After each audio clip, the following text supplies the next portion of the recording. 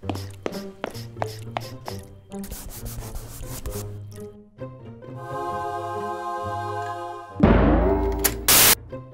guys, Troftgruben here. In this tutorial, we take a look at how to animate breasts in Anime Studio. Alright, so for this tutorial, as you can see, we already have a female character drawn up and ready to go. Now for this tutorial, we'll be focusing on two different ways to animate breasts for female characters. The first will be dynamic bones, and the second will be using your smart bone dial. Now, as you can see by this character, she has been gifted. Whether they are fake or not, I guess, is up to your judgment. And of course, it will depend on, your character, what your character's backstory is. Of course, we here at Incredible Tutorials, we are men, and so we like certain things bigger than others. But with that said, we can get started here, and first we'll show you how we rigged this character up. Now you'll notice that when we turn on the bone guides here, that the character isn't meant to do a whole lot. She was just rigged mainly just for this tutorial, just so we can get some limited movement. But you can see that we can move the head, we can move the neck, we can move the arms, and we can move the torso. So you have some limited movement there, which will allow us to work with this as we move forward so that we can get some movement going. Okay, so we'll need to first select the center bone with our select bone tool and make sure that we are on the bone layer. We're going to create some bones for the breasts. So starting at the top on the right breast, we'll just hold and drag downwards to the bottom of the breast and then release. Now with your add bone tool still selected, you can hold an Alt and then click on the center bone and then draw your other breastbone on the other side. Now we'll need to bind points to these bones because we have a few things going on here. As you can see with this female character, we have a folder for the breasts, and inside there we have shadow, bikini top, breasts themselves, and then a drop shadow. And so we'll be going through each of these layers and doing certain things to make sure everything is good to go. So we'll select the left bone first, and then take the bind points tool, and then select the entire left breast, and then click bind points. We'll do the same for the right side. Select bone, and then we'll click on the bind points tool, select that entire right breast, and then click bind points. Now, coming in here, we'll work on the bikini top next. First, we want to bind the entire bikini to the center or spine bone. Then from there, we will branch out and do the different bindings for the breasts. So as you can see, it looks like we already have this working out here. But just to be safe, select that center bone, click the entire bikini, and then click bind points. Now select the left breast bone, and then take the bind points tool, and you're going to come down here and just select the points on the bottom of the bikini, and then hit bind points. Then come over here to the right breast bone, again bind those points, just using the points on the bottom of the bikini, and then click bind points. Coming over here to the shadow, we can come in here, same type of thing, click the bone. We're going to bind the entire shadow, so just click bind points. Same for the right. Just click, click, click. Oh, and click as well. So then you'll come down here to the drop shadow, and we're going to, once again, choose a breast. We'll start with the left. Take the bind points tool, and now we're just going to select just a couple points on the bottom to bind, and we're going to do the same for the right. So click that right bone, just select 2 points to bind, and bind them. Now, I think we have bound everything that needs to be bound. The next thing we'll need to do is turn on bone dynamics. While you're on your bone layer, click on a bone, a breastbone, and turn on bone dynamics. The same will be for the left bone. Bone dynamics will be turned on, and you can leave everything at default. So now we'll need to create some movement for this character in order to see the dynamic bones take place. So we can advance forward to about frame 12, and we'll take the Translate Bone tool, and we're going to come down here to the pelvis bone and click. And then we can come over here to the timeline, and we're going to advance forward to about frame 16 and then just move the character up with that Translate Bone tool. Now we'll advance forward to about frame 21 and then move the character back down. So this will allow us to see the dynamic bones work. Let's turn off guides, come in here and hit play, and you can see now the dynamic bones are at work. Because we turned on dynamic bones, we're getting that bounce effect. And because of how we bound everything, you're seeing that different areas have slightly different results. And this allows us to make some realistic looking breast physics. Unlike if we were to bind, let's say, the entire folder, that wouldn't work out so well, the breast folder that contained all the assets. You can also adjust the bone dynamic numbers if you want, if things aren't looking quite how you want them, and that's something that you can play around with. Right now it's looking pretty good, so I think we'll leave it as is, but from here now it's all a matter of just continuing to play with this and maybe even add some more movement to the character. So we can come back here, take the Translate Bone tool, and then we can move, we'll click to create a keyframe, and then we'll move her after a momentary pause here. We can move her back up, and then we'll come over here to about frame 32, and then we will move her back down. So we can try this out again. And you can see as we're moving it through the timeline, we're getting some kind of wonky results. Don't worry about that. That's just how it previews. You're only going to know when you hit play, and you're only really going to know when you render the file out. That'll give you the definitive version. But don't worry if your breasts are chaotic. It's fine. So what we're going to do now is add some body movements to the character, like the limbs. So we're going to come in here on frame 12, we'll create some keyframes for the bone with the Rotate Bone tool. Then we'll go to frame 16, and we're just going to tilt the head, the torso, maybe adjust the shoulders a little bit, bring in the hands slightly like that, and just to give us some more movement here to work with for the dynamic bones. And we can reset here when we come in to frame 12, make sure we're good there. And also make sure when you're setting these keyframes down that you Control F to make sure that you are locking all of your bones in place. Always important to use Control F when doing this kind of stuff.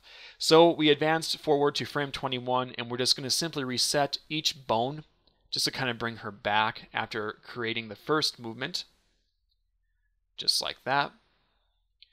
And then we will probably do this, let's see here, one more time. So we'll go to frame 27, and we'll just add more movement, kind of replicating what we did before. And then we can go to the next frame after that, which would be frame 32. And you could select each individual bone to reset, or you can highlight all bones if you want, just with your Select Bone tool, Control A, and then you can just hit reset so that you can reset all the bones at once. So you can see now we have some different movement here in it. Adjust the dynamic breasts even more so that you have a little bit more going on here. And you can really see here just how it all plays out. Now if we want, we could even go a little bit further here, and we could create a keyframe for the Scale Transform Layer tool on frame 12, and then we could go to about frame 21, and then we could just enlarge the character a little bit and create a second keyframe on 23, and then enlarge at 32. Obviously, this will create the effect that she's kind of bouncing towards us. So we can zoom out a little bit here just to kind of see this whole thing play out. Then you can hit play and then she's bouncing forward. So that's what that will do. Now, next up, we're going to look at the smart dial effect for creating bones. And this will be a different effect, but we can also combine the effects as well. So let's focus in now on the smart dial effect here. And we've worked with smart dials here at Incredible Tutorials before for the head turn and so forth. So this is basically going to be the same thing. First, we'll need to select the female bone layer here and then come over here and just create a bone outside of the character. Just like that. And we can turn the influence clouds off even if you have any going on right now. We don't really need those. And it doesn't need to be linked to the character. It can be if you wanted to, but we'll just leave it unlinked. And we can come in here with the bone constraints, and let's constrain this bone because we are creating a dial here to either 50 or 40. Let's go 40, and then click close. So with your smart bones, you need to create an action, and we need to name the bone. So we'll name this BB for breast bounce. And we will then come over here to the actions panel. You can either go to Window, Actions, or you can use Control K or Command K if you're on a Mac, and we'll need to create a new smart bone action. Of course, when we make a smart bone action, it needs to be the same as the bone name, so name it BB and click OK. That's very important. We are now in the smart bone action. We are going to take the rotate bone tool and dial this to the left. And then we're going to come over here to our breast folder, and we're going to go in first just to the breast folder itself, and we're going to just transform layer tool and move the breast down a bit. Now we'll need to do some adjusting, of course, so we can first come in here to the bikini top layer. We're still in the smart bone action, by the way, and we're just going to take those top points and move them up so they match the neck. Same for the second set of points there, and we can do some minor adjusting here with the straps as well. Here we can just kind of move those out a little bit just to kind of make it so it's reacting to the fact that the breasts have moved down. And once you've done that, we can go then to the drop shadow. You can see we've had some adjustments here now, so we'll need to come in here and we'll just need to move some things down a little bit. But we also have some intersecting now with the body, so you can take those points and just bring them in so that they're not intersecting anymore.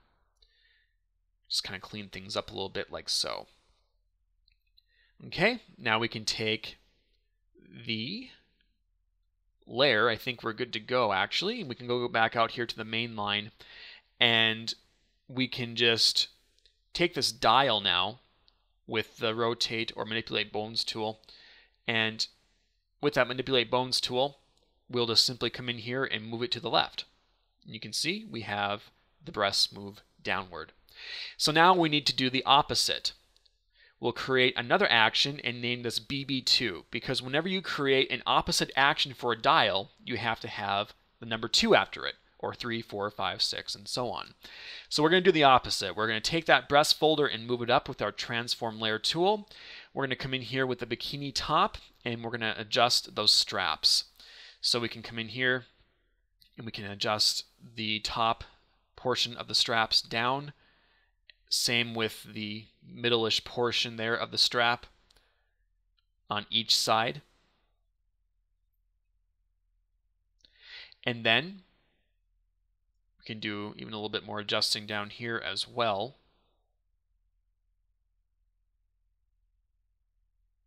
Just like that. Okay, I think it's looking good. We'll then need to come in here to the drop shadow and adjust it like we did before. Move those up a bit, because since we're moving up, we need to make that reflect that, and we need to come in here also and match the shadow sides to the sides of the body. So let's make sure everything's lined up, nothing's poking out at the top there. Come in here and do the same here for the right side. do some adjusting like that. And that's looking, I would say, pretty good. Okay. Come back out here to the main line by double-clicking on main line, and we now have the opposite dial effect for that female character. So let's come out here to, let's say, about frame 72, and what we're going to do now is play with this dial a little bit and see what it does for us.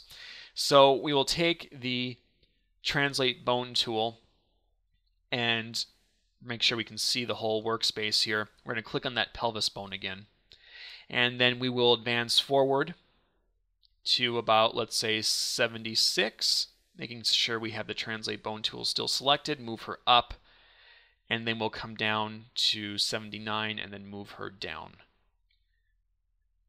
So we have another hop, basically. So now, when she's up in the air, we will move the dial to the left to make sure they're down, and then when she's at the last keyframe to the right to move them up.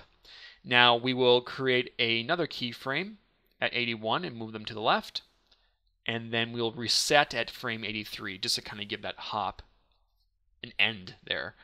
So you can see now when she hops, they go up and down.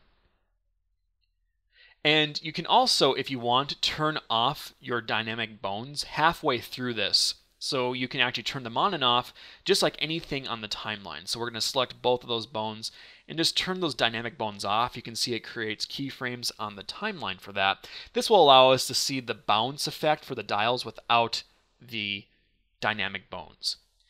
Because the way we're doing this, you can do it both ways. You could just have dynamic bones, or you could have smart bones. It just depends on how you want to do it. And you can combine the effects to create some awesomely bodacious boobies, for lack of a better term. But again, it depends on how exaggerated you want to be. As you can see, our character design was pretty exaggerated, and it also depends just on how much bounce you want. So make sure you look at those dynamic bone settings if that's what you choose to use, and just play with it and tweak it until you get it just right. But that about does it for me. I'm done looking at boobs for the day. Actually, I'm not. I can never say that. My name is Chad Troftgruben. Jim Mills recorded this tutorial and I narrated. If you'd like more incredible tutorials, you can visit incredibletutorials.com. We're also on Google+, Facebook, and Twitter. Thanks for watching, guys. We have to bounce, but we will see you next time.